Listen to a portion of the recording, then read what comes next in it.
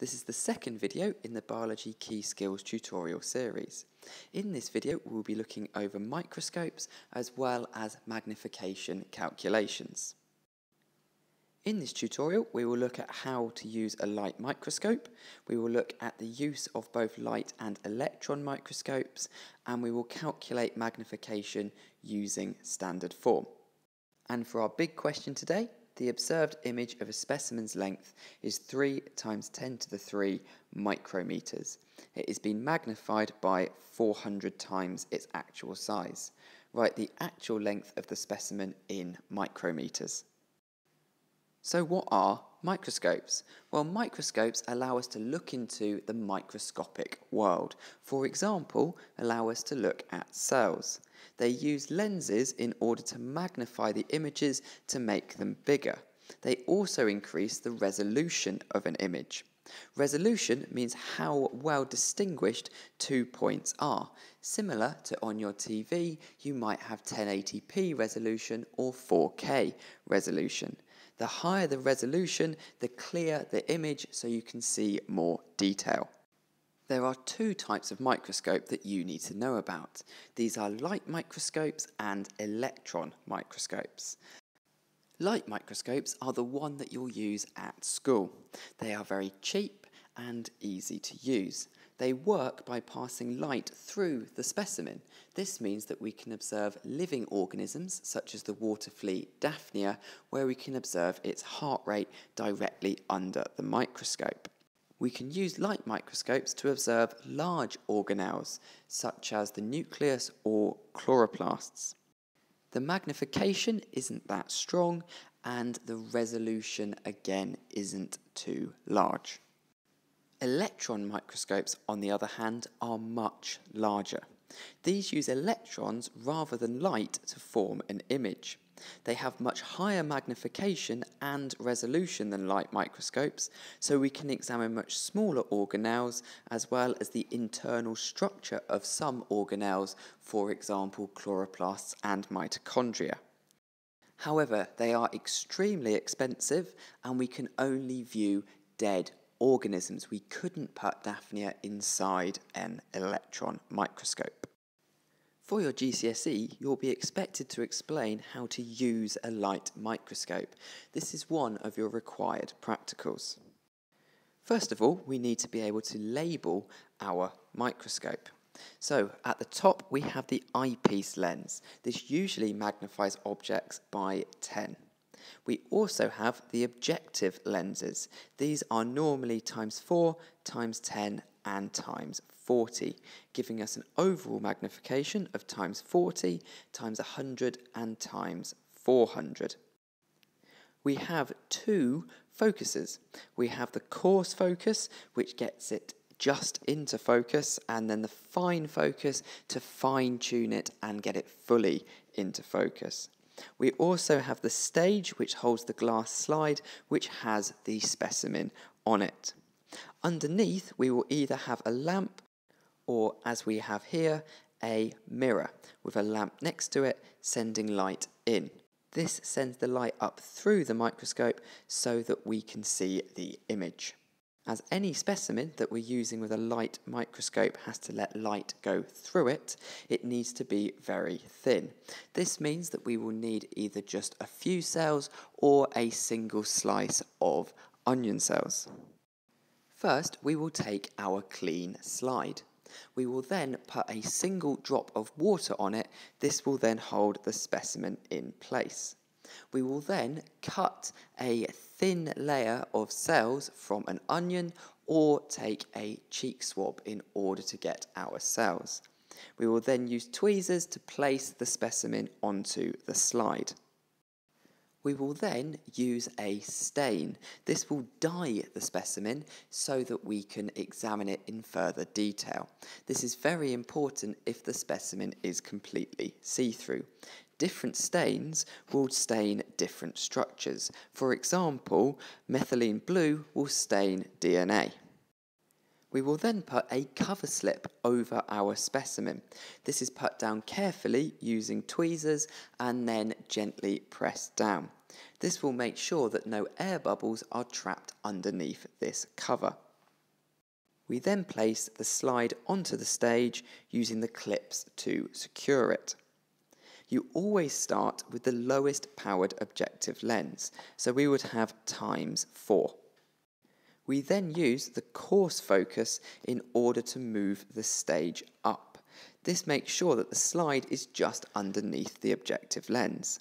We then look down through the eyepiece, and again, using the coarse focus, we move the stage downwards until it is nearly in focus. We can then adjust the focus again using the fine focus knob. This will make sure we have a clear image.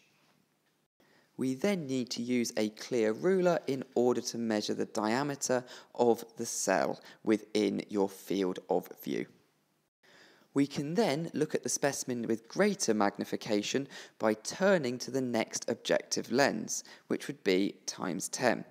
Then again up to ×40, meaning that with a light microscope we can see up to a magnification of ×400 due to the eyepiece lens magnifying by 10 as well. When looking down a microscope, we can also draw scientific drawings. Here we have two drawings taken of cells down a microscope. The one on the left is a scientific drawing, whereas the one on the right is a sketch, so would not be counted as a scientific drawing. In order to do a scientific drawing, we need to use a sharp pencil and outline the main features, making sure that we have clear, unbroken lines and that we don't do any colouring or shading, such as the drawing on the right. The drawing needs to take up at least half of the space available to you. This means it's nice and large, and we can make sure that we're keeping all of the organelles and parts of the cell in proportion. We also need to label the key features, so if we were going to carry on this drawing, we would label the nucleus, the chloroplasts, the cell membrane, and the cytoplasm, and we can make sure these don't cross over each other. We would then include the magnification, for example ×400. We would also add a scale under the cell to show how large the image appeared down the microscope. This would then allow for the actual size of the cell to be calculated. Being able to calculate the actual size of a cell is what we will now move on to. In biology, you will be expected to work out magnification. The first thing to remember is to work out the total magnification, which is the eyepiece lens magnification, usually ×10, and then we magnify that by the object lens magnification, which could be 4, 10, or 40. For example, if we use the ×40 lens, what we've actually got is an eyepiece lens of 10 and an objective lens of 40, giving us an overall magnification of ×400. The second equation uses this triangle here, where we have the observed image, which is the size of the image that we see, over the magnification and the actual size of the object. This can then be rearranged to work out the magnification by doing the observed image size divided by the actual size of the object, or alternatively, we can work out the actual size of the object by doing the observed image size divided by the magnification. It is also important to make sure that both your observed image size and your actual size of your object have the same units. If they don't, you will need to convert them both into the same. In your exam, you're likely to be given a picture of a cell with a line on it for you to measure. For example, this picture of a bacterium. We have got our line here to measure. In the exam, you literally measure this with a ruler. We have said that this is 500 millimeters across, and we've been told that the magnification is ×500. This 500 millimeters is the observed image size, so we will have our 500 millimeters. We've also been given our 500,000 times magnification. We need to work out the actual size of the object. As such, we will do the observed image divided by the magnification, so 500 divided by 500,000, which gives us an answer of 0.01 millimetres, which is equal to 1 micrometre. Because microscopes allow us to see microscopic objects, it can be helpful to use standard form. This is where we change very big or small numbers with lots of zeros in them into something a lot more manageable. For example, 0.015 can be written as 1.5 times 10 to the minus 2. To do this, we just need to move the decimal point to the left or the right. The number of places that we move the decimal point by, we represent by the power of 10. So that's the times 10 to the power of whatever it might be.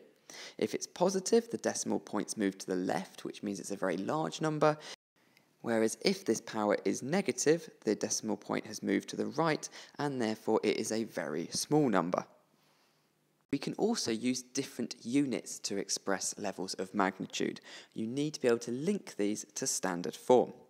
When we're looking at magnification, we'll be looking at lengths. So we'll be working in metres. The metre equals 1. Our next unit down is millimetres. This is 1,000 times smaller than a metre and can be represented by times 10 to the minus 3. Below millimetres, we have micrometres. Again, this is 1,000 times smaller than a millimetre. This can be represented by times 10 to the minus 6. It is important to note that the symbol for micrometres uses a micron, which looks like this. When you are writing micrometres, you will use this micron rather than the U present here. 1,000 times smaller again gets us nanometres, which are times 10 to the minus 9 metres. And then finally we have picometres, which are times 10 to the minus 12. To convert up the table, we divide by 1,000, whereas to convert down this table, we times by 1,000. For example, if we were to take 0.00005 metres, would be 5.0 times 10 to the power of minus 6 metres. We do this by moving the decimal place. So we have 1, 2, 3, 4, 5, and then 6. We could convert this into millimetres by timesing by 1,000. So this would be 5 times 10 to the minus 3 millimetres. And then divide by 1,000 once more to get 5 micrometres. In your exams, you can be asked to convert between these or to give your answer in a different unit. If we now combine this standard form with the microscope calculation, we could get a question such as the following. So the observed image is 0.5 millimetres wide. When observed under 100 times magnification, what is the size of the actual specimen, giving your answers in metres? First, we need to convert our 0.5 millimetres into metres. So this will be 5 times 10 to the minus 4. We now need to pick the correct equation. So the actual size of the specimen is equal to the image size, that's our 5 times 10 to the minus 4, divided by our magnification, which was 100. This gives us 5 times 10 to the minus 6 metres. This could also be written as 5 micrometres. However, for this question, we were asked to give our answer in metres. In order to use standard form, you need to make sure you take a scientific calculator into your biology exam. Within this video tutorial, we have looked at how to use a light microscope, we have compared the use of light and electron microscopes, and we've calculated magnification using standard form. So our big question today, we had the observed image of a specimen's length is 3 times 10 to the 3 micrometres. It has been magnified by 400 times its actual size. We need to work out the actual length of the specimen in micrometres. So the first thing we need to do is convert this micrometres. So 3 times 10 to the 3 is equal to 3,000. So we actually have 3,000 micrometers. This is the same as 3 millimeters. So to convert this to meters, this would be 3 times 10 to the minus 3 meters. I now want you to work out the answer to this calculation question. Okay, so to calculate the actual length, we will do the actual real size equals the image size divided by magnification. The easiest way to calculate this will be to convert to meters to start with. So we have 3 times 10 to the minus 3 divided by 400. This will give us an answer in meters of 7.5 times 10 to the minus 6.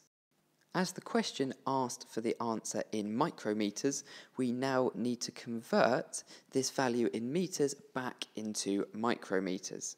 To convert first to millimeters, we would divide by 1,000 and then divide by 1,000 again to get to micrometers. Dividing by 1,000 twice is the same as dividing by 1,000,000, which gives us an answer in micrometers of 7.5 micrometers. That concludes this second video in the Biology Key Skills revision tutorial series. In the next video, video 3, we will look at enzymes, including the lock and key mechanism, denaturing of enzymes, and how enzymes affect our digestion.